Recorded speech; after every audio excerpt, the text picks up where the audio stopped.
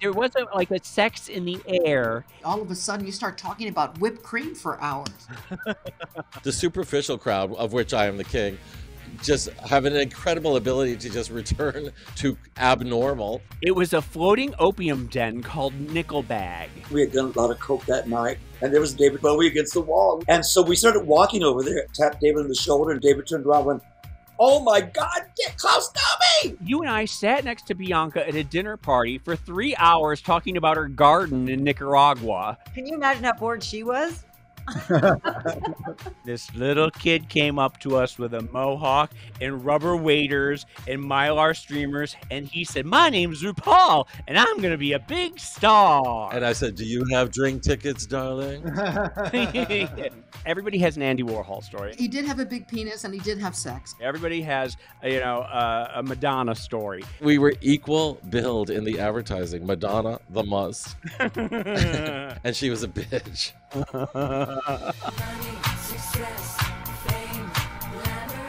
I'm James St. James. This is the trailer for the World of Wonder podcast, Night Fever, Nightlife Legends of the 70s, 80s, 90s, and beyond. I am joined by my co-hosts, the co-founders of World of Wonder, Fenton Bailey and Randy Barbato. Hello, boys. Hi. Hi there. How are you? Good. Good. Are you excited about this upcoming podcast that we're doing? Yes, and we're here to tell everybody what it's about, right? Yes. Why don't you give us, in a nutshell, what it is we can expect from Night Fever? I think in a nutshell, the idea was that, people seem to be more and more interested in club culture and what went on in New York in the 80s when we were little Pop-Tarts running around and you were a little club kid with your lunchbox. And it's Celebutant, damn it. Oh, sorry, excusez-moi, celebutant. You see, yes, there were all these tribes, and it seems to me that history, if it doesn't get told, it's going to get forgotten. And, we've made the movie Party Monster, we've made the documentary Party Monster, and it just seems that with you, James, you are a repository, which doesn't sound quite right, but you are a vessel. I am a receptacle. Of the history of so many clubs and what went on in New York. And we just thought it'd be really interesting to do a podcast series that talks with those prime movers of that scene, right? We start with Forever Queen of the Night, Diane Brill. We have the amazing nightlife writer, columnist, gossip columnist, Michael Musto, journalist and reporter of all things New York nightlife. We have the fabulous Lisa Edelstein, who was my longtime cohort in the club scene, and she has now gone on to be a very famous actress in House and The Kaminsky Method and Girlfriend's Guide to Divorce and every sitcom ever. It's very exciting talking to her. Oh my God, we have Peter Gatien, who he really was. He ran Limelight. He's sort of a mysterious presence on the scene. And he had this almost ominous presence, but the reality is he is just so sweet and amazing and super smart. He really built this whole career out of understanding what it takes to get people in a nightclub. And I think at one point, I don't forget how many nightclubs he owned, but he owned Limelight, Palladium, Tunnel, USA. It was almost a monopoly of nightlife. And then, of course, was undone by Rudolph Giuliani and the Clean Up New York campaign. And it's a terrible story. We have Walt Paper, club kid icon and recent author of the book, New York Club Kids. It's a fascinating talk with him. He has a very interesting perspective on the 90s club scene. We have Moby, responsible for so many iconic clubland tunes of the 1990s. We have Ernie Glam, who is an amazing, iconic club kid, and also especially famous for being Clara the Carefree Chicken in the Disco 2000 days. And he was also a close friend of Michael Alig's and really looked after him after his release from jail. We also have Rudolph, who is one of the great personalities of the New York club scene. He has been involved in, he says, over 115 clubs, I believe, in his lifetime. Most famously, Danceteria, Palladium, Quick. Just really somebody who has cultivated the scene and just loved being a part of it. And he's just fascinating to go listen to. We have the amazing dancer Luis Extravaganza, who was in Truth or Dare and is a ballroom icon. Oh, we have Joey Arias. Oh my God, Joey Arias is the most amazing voice and is a queen on the scene. He was backup singer with David Bowie, Boys Keep Swinging on Saturday Night Live, but he has been on the scene downtown in New York forever. One of the things that I keep noticing as we've done the show is, first of all, how big the scene was, how massive it was, and how many different scenes were going on simultaneously at the same time. But the more you talk to everybody, the more you see that there was an interconnectivity, that everybody, the same names are woven through each narrative, and you hear different takes on the same stories. It's very gossipy, it's very name droppy, and I can hear Truman Capote cackling from the afterlife, listening to it.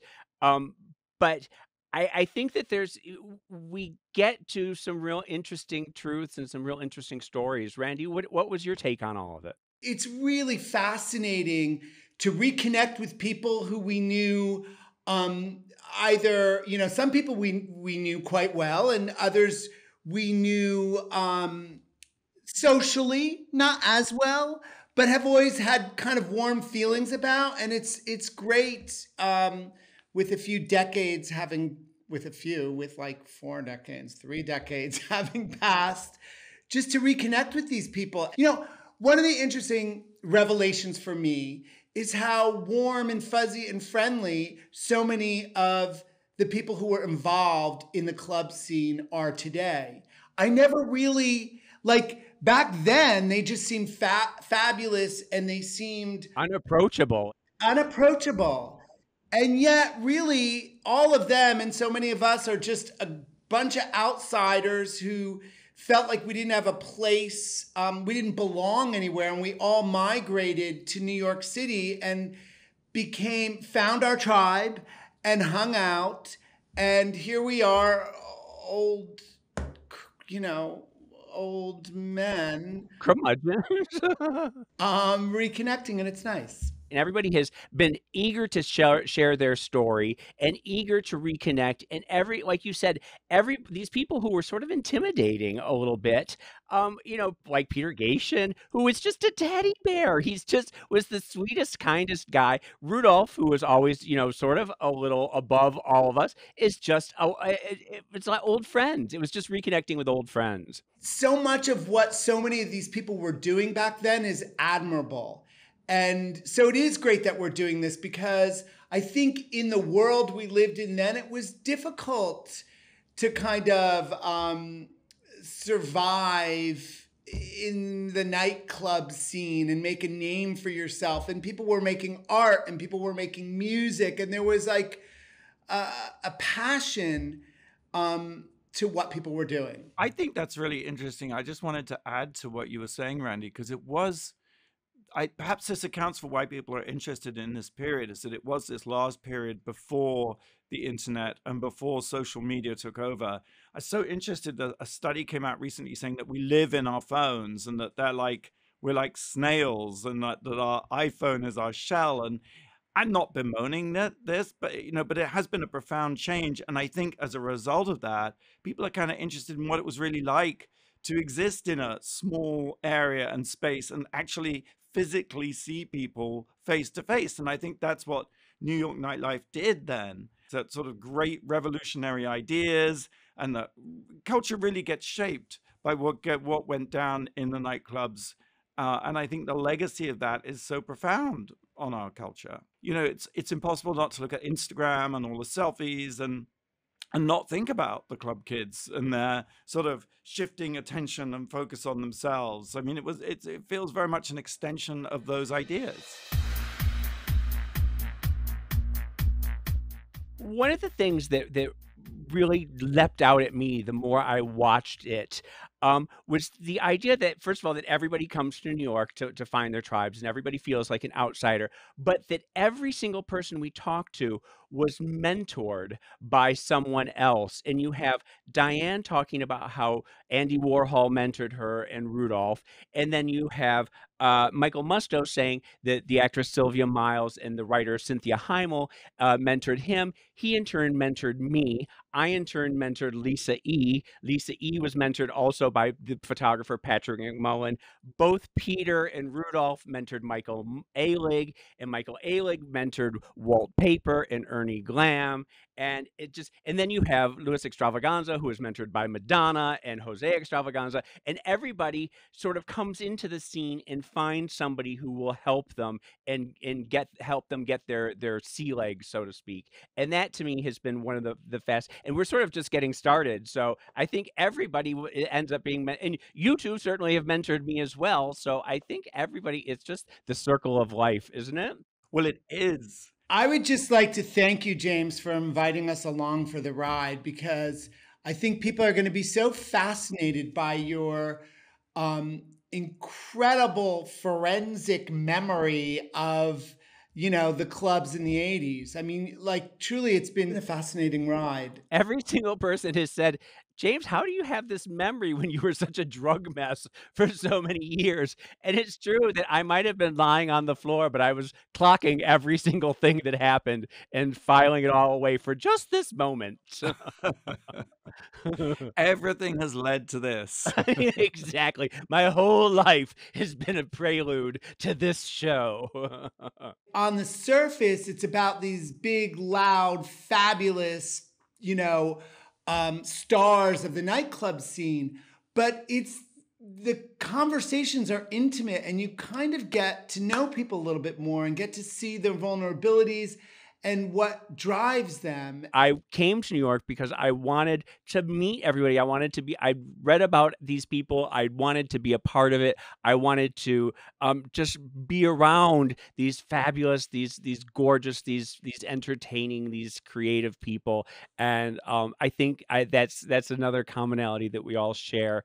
I mean, I think ultimately everybody was equally perhaps insecure, and therefore it seemed that everybody was aloof, when in fact they weren't. They were just shy and anxious, and you were the perfect icebreaker. And genuinely, I thought, and I still think after all these years, that you're lovely and warm and engaging and fun. Yeah, even when I turn off this camera, I'm Another point that I want to very quickly make is we had talked just in private discussions, Randy and Fenton and I, about whether we should have some sort of explanation for the different names that are dropped, and because you are being thrown a lot of different names in a lot of different places and clubs, but then the idea that it all should just sort of wash over you, and just the idea that you're invited to this conversation, to this party, and we're grabbing you by the hand and just whisking you through and introducing you to 1,000 different people all at once. And it's just, I think by the end of the first episode, you will start to realize who some of these people are, and the names keep coming back again, and you'll feel like you're your friends. Google. Yeah. Google is your friend. Google is your friend. And I guess it's a bit like reading a gossip column, right? Where there's bold-faced names and you're reading it and you don't necessarily know who everyone is, but exactly. But they all sound fabulous. Yes. I suppose the other thing also is, I think we felt it was important to do Night Fever. Well, A, because we're extremely old with a collective age of several hundred years, but also because, so many people from that time and that scene did not survive. AIDS cut a swathe through the creative community. We're dedicating this first season to the legends of nightlife who we have lost. Oh my gosh, there's so many, right? People like, Sylvia Miles and Anita Sarko, Edwige, Steven Sabin, John Sex, Ethel Eichelberger, Wendy Wild, Faye Runway, David Wojnarowicz, Andy Warhol. I mean, Robert Mapplethorpe. it would be amazing to think if we could do a series with all those who have passed on. Well, I wonder if season 3 is we just pick a person like Anita Sarko and have other people come on and tell Anita Sarko stories and have everybody be a different person. I love that idea. That's a great idea. Although we've lost very many, that's why we felt it was so important to do Night Fever before we get disappeared. Well, we can still remember and string a sentence together. I'm just here for the ride. With all that said and done, I'm very excited for you all to listen to and to watch Night Fever, New York Nightlife Legends of the 70s, 80s, 90s, and beyond, starting next week. Money, success.